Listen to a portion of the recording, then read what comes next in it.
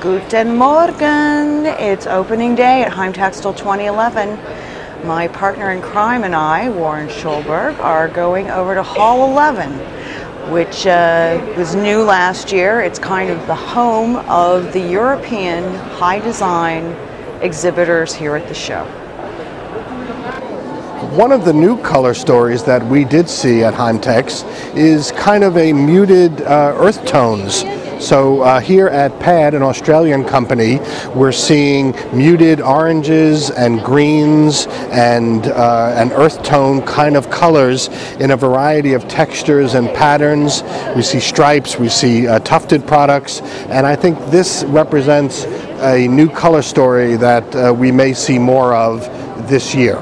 Leave it to the Aussies to come up with the best color story at Heimtex. At CAS, brights and patterns were certainly the stars, and this particular bedding pattern wraps up a lot of trends that are at Heimtex, from bright colors to interesting floral prints and a lot of mix of patterns. While the presence of European fashion companies is certainly diminished from Heimtex of old, Portugal remains a bastion of design and fashion in the textile area, and at the Portuguese Trend Pavilion we saw a lot of directional color and pattern stories, including a fair amount of neutrals, some grays, and a lot of embroidery, which of course has always been a specialty of Portugal.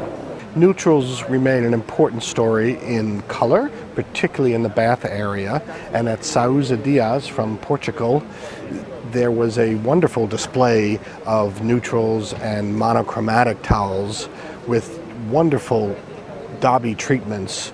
Note the embroideries, the detailed dobbies, and the attention to texture, which remains always an important detail to see at Heimtex.